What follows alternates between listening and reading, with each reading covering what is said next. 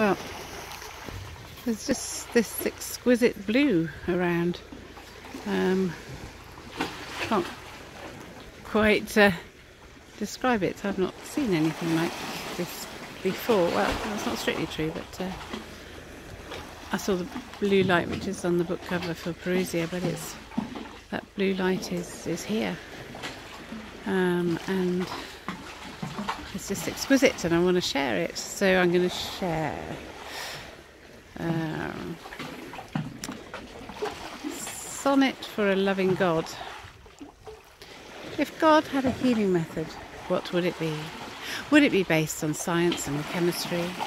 Chemistry not the laboratory kind, but chemistry born in our blood out of mind.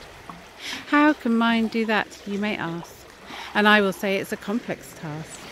A complex task it may be to attain to thoughts that are heavenly.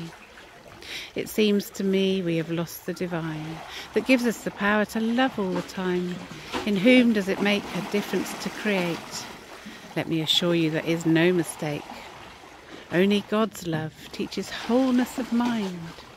Only God's love teaches man to be kind. And Jesus Christ is returning quickly. We are in those last days before the return of Jesus Christ.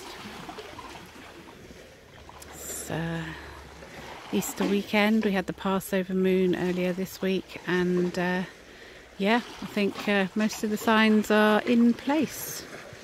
Hallelujah. Let's see what's happening. God bless. The peace with the world having stopped for a little while is just beautiful, and people really needed a rest, and the planet needed a rest, and let's hope and pray we don't go back to the madness that we were living in before.